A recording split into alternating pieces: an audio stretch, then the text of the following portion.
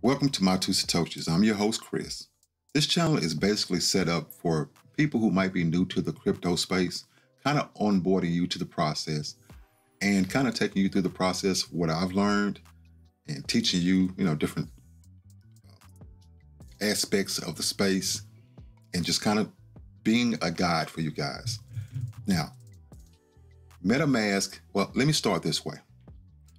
Most people start with platforms like Coinbase, Robinhood, and things of that nature, and that's absolutely fine.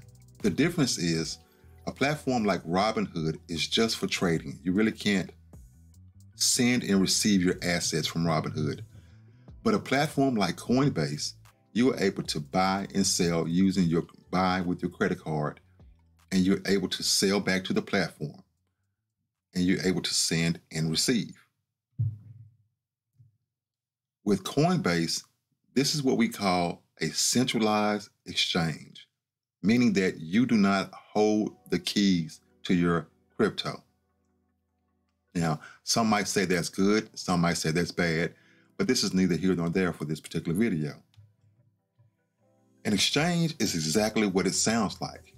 It's an exchange. You can use your fiat currency, your dollars, you can input it from your credit card or from your bank, and you can literally buy whatever crypto you want.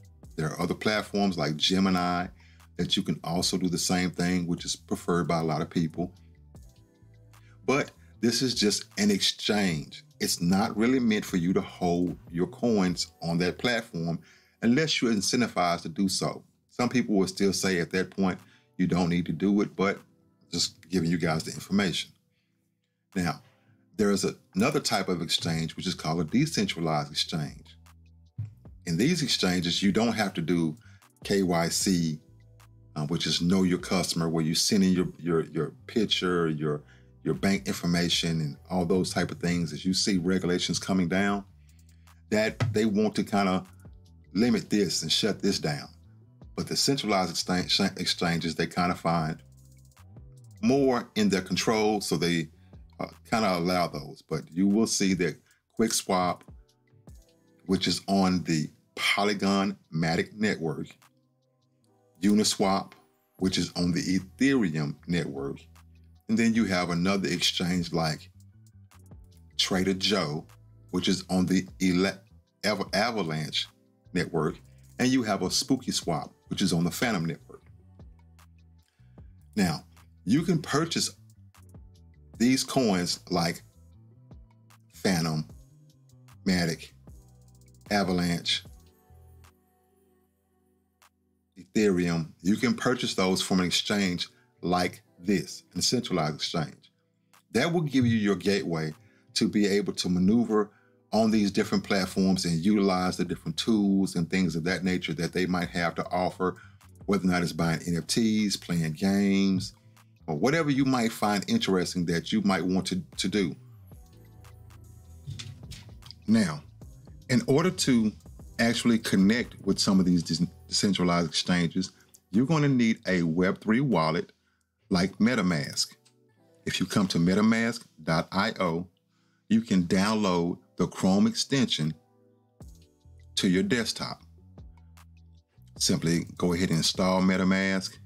It'll bring you up to a website like this, and you can install the Chrome. It's going to go through the process, and then where you're going to see it at. Well, you're going to go through the process and make sure you write down your 12-word seed phrase. Don't screenshot it. That's very important. You're going to hear a lot of people saying, quote unquote, they lost it. They gave someone their keys or access to their wallet.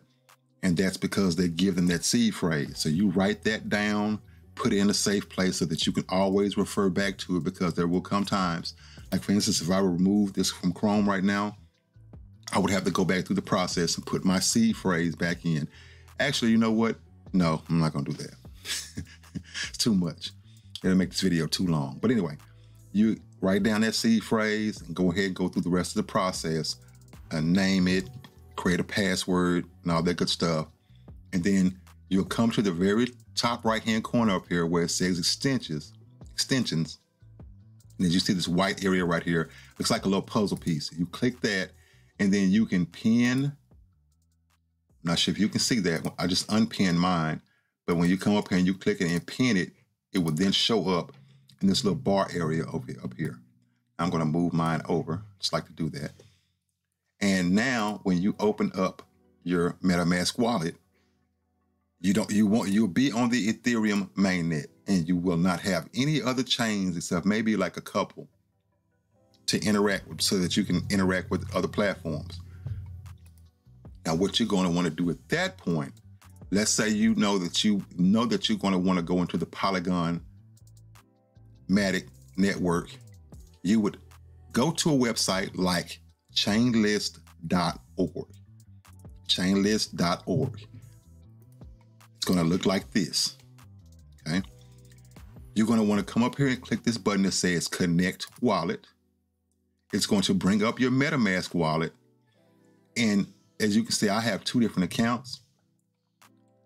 But what I'll do is I'll just connect to that one account. I'll click Next, click Connect, and now I'm connected to the platform. That is what we mean by Web3 wallets, which is different than Web2 with, you can go to a lot of these platforms and you enter in your login information. This is your way of logging into these type of websites. That's the simplest way for me to explain it to you. Connecting, logging in, same thing. Otherwise, you will not be interacting. You can type and do it, move around the platform, but as far as interacting and doing things with it, that's your key. That's what MetaMask is for. I'm going to give you another example. Let's say I come to Spooky Swap. This one is on the Phantom network. Now, I already have that network connected to this wallet, so I would come down, select Phantom, right? It's going to switch over to that network. Now, when I connect my wallet, you see up in the top right-hand corner, when I connect to that wallet, it gives me several different wallets I can choose from, but I'm just using MetaMask right now so that we can make it simple. And if you want to start playing with other wallets like your Trust wallet, your Coinbase wallet, keep that in mind, or any other wallet, then you can. But for MetaMask, and now I'm connected to the platform. It can now read the assets that is in my MetaMask wallet. I have a little bit of Phantom, and now for this one, let me show you something else. Let's say you connect to the wallet and you can't figure out, well, I thought it was connected. And you don't think that it's connected. You can come back to MetaMask, click it again, and right up under this symbol right here, there's 3 little dots. If you click that, it will show you the sites that you're connected to. You can click that, and then it will show you all the list of sites you're connected to. For people who might been in this space for a short period of time, you want to come back here and check this quite often, because you can find yourself connected to 50 to 100 different accounts, sites like I was. And then you just go through and delete each one of them. Boom, disconnect. And now you're not connected to that website anymore. This is important because sometimes these websites and platforms get hacked and all kind of funny, nefarious things go on. And you don't want to necessarily just be connected at all times. But now if you look up here next to where it says account, you'll see that it says not connected. If you click that button, now keep in mind, I have 2 different accounts. So I can switch between accounts or I can connect. Now, you shouldn't have to do this, but because I have more than one account, when I clicked connect, it didn't know which account to connect to. So now it's connected to my primary account, and it can start reading all the assets in my wallet. As you can see listed on your screen here, I don't have a lot. That's why I'm able to do this openly, because if someone was able to hack or look at my wallet address and want to do something slick, I wouldn't lose a lot. There's really not much in this my MetaMask that I'm using over here for this example. So now let's keep going. Now, so you've got your MetaMask downloaded, you've saved your seed phrase, and now you're able to connect to whatever site you want to connect to. Let me go ahead and connect to, now, one more thing. As far as these decentralized exchanges go, Now, I did say that like Uniswap is on Ethereum. I said Trader Joe was on Avalanche. QuickSwap was on Polygon Matic. But a lot of these decentralized exchanges are trying to be what we call cross-chain, meaning that you can access more than one network with that exchange. So, like for instance, Uniswap, if you click this button up here that says Ethereum, you can see that now they've added different chains or different networks. Now you can also use Polygon, Optimism, or Arbitrum. Let's come over here to QuickSwap.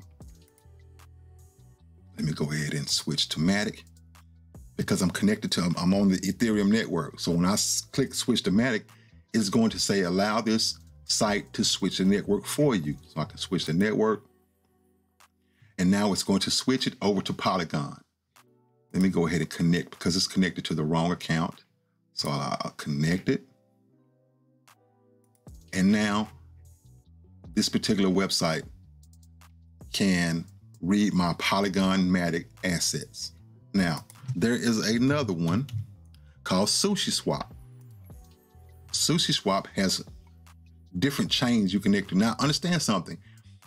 All these different exchanges, don't get confused. There's a lot of different exchanges. If you look at different ecosystem charts, you can see a lot of different exchanges that you can choose from. It just depends on which one you like, which one you prefer to use. Some people don't use this one. Some people like the other one. You know, everyone has preferences. So SushiSwap is cross-chain. As you can see, let me show you again. I'm already connected, but it's still connecting to the other account. So I want to connect to my primary account. And if you're wondering how I'm creating these accounts, I can definitely go through and show you how to do that. But for this simple tutorial, I'm just going to focus on this one primary account. Now I'm connected. Now you see where it says Polygon Matic up here? If you click that, you can see I have access to all these other networks: Ethereum, Phantom, BSC, Harmony, Moonriver, Fuse, Avalanche, XDAI. I can exchange assets from any one of those networks. Now let's go back. We're going back to Chainlist. This is so that you can add different networks to your MetaMask. As you remember, I connected earlier, so I'm connected now. So let's say I wanted to add Polygon, if I can spell, to my MetaMask. Now I'm adding Polygon. You see right here, it says Polygon mainnet. Do not add the testnet for any chain that you're doing, unless you got something going on that you're trying to do, like test the network out, or there's a new something, or something's in beta and you're signed up to go in and test it out for them. Then that's when you want to use the testnet. Other than that, don't add the testnet because you'll confuse yourself. Just add the mainnet. You click add to MetaMask, and because I already have it added, it's probably not going to do it. Let me choose something like something I don't. I'm just going to choose Ubique, even though I don't want to do anything with Ubique. Now it brings it up and it says allow this site to add a network, and you're going to approve that. Now I'm going to go ahead and wrap this up, and I'll be right back for the part 2, and we'll pick up from here and we'll keep going, okay? My 2 Satoshis. If you like this type of content, hit that like button, that share, that subscribe, and we'll be right back, okay? We're out. Lately I've been losing my direction. I know, 'cause I've been trapped inside this heart of mine. Heart of mine.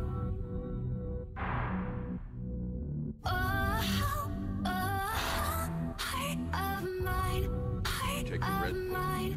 You stay in Wonderland, and I show you how deep the rabbit hole goes.